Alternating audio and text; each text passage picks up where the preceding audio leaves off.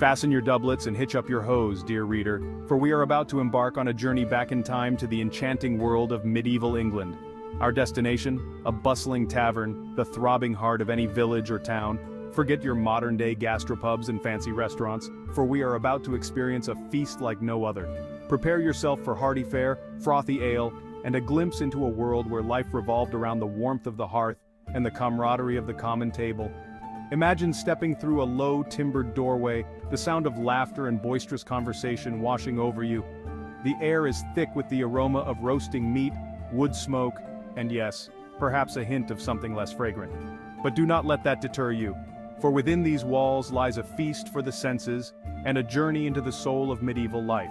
Our journey will take us through crowded common rooms, past overflowing tankards and platters piled high with rustic fare. We will rub shoulders with weary travelers, boisterous locals, and perhaps even a wandering minstrel or two. So, come, dear reader, and let us raise a tankard to the past as we uncover the secrets of the medieval tavern.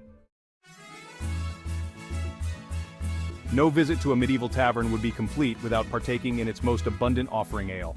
Forget your fancy wines and distilled spirits, for in the medieval world ale was king. Brewed from barley, yeast and water, ale was the drink of the common man, woman and child. Ale was more than just a drink in medieval England, it was a way of life. It was consumed at breakfast, lunch and dinner, quenching thirst and providing essential nutrients. And let us not forget beer, a later arrival to the scene but no less important.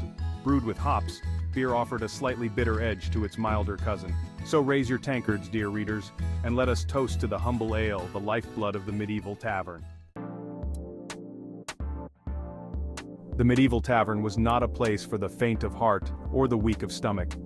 Imagine, if you will, a dimly lit space, smoke curling lazily from the central hearth, casting dancing shadows on the rough-hewn walls.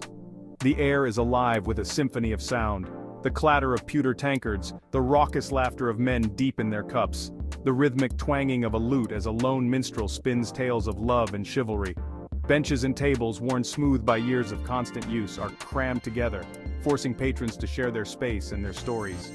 Privacy is a luxury few can afford, and besides, who needs it when surrounded by such lively company? The floor, often strewn with rushes, sawdust or worse, provides a precarious footing, especially after a long night of revelry. Yet despite the lack of modern amenities, the medieval tavern exuded a certain warmth, a sense of community that transcended its rough exterior. It was a place where social barriers were lowered, where a peasant could rub shoulders with a merchant, and where the weight of the world could be momentarily forgotten over a pint of ale and a shared laugh. Food, glorious food. The heart of any tavern was its kitchen, where cooks toiled over open fires, conjuring up delights from basic ingredients. Medieval cuisine was all about simplicity and substance. Meat, bread, and seasonal vegetables formed the backbone of most tavern meals. Think steaming bowls of pottage or trenchers of bread, soaking up the meal's juices. For those with more coin, there were pies, roasted fowl, and perhaps a joint of beef or pork. These meals were a testament to the communal spirit of the tavern, where sharing food and drink went hand in hand with sharing stories and laughter. As the embers in the hearth dwindle and the last dregs of ale are drained, we must bid farewell to the sights, sounds, and smells of the medieval tavern. But before we return to our own time, let us take a moment to appreciate the vital role these establishments played in the lives of medieval folk. More than just places to eat, drink, and be merry, taverns were the social hubs of their day. They served as meeting places for local guilds and councils, provided lodging for weary travelers, and even hosted the occasional traveling play or musical performance. In an age before mass communication, taverns were where news was disseminated, rumors were spread, and gossip was exchanged. So the next time you find yourself in a bustling pub or cozy bar, take a moment to remember its medieval ancestors. Imagine the clatter of tankards, the murmur of conversation, the warmth of the hearth, and the spirit of camaraderie that permeated these ancient watering holes.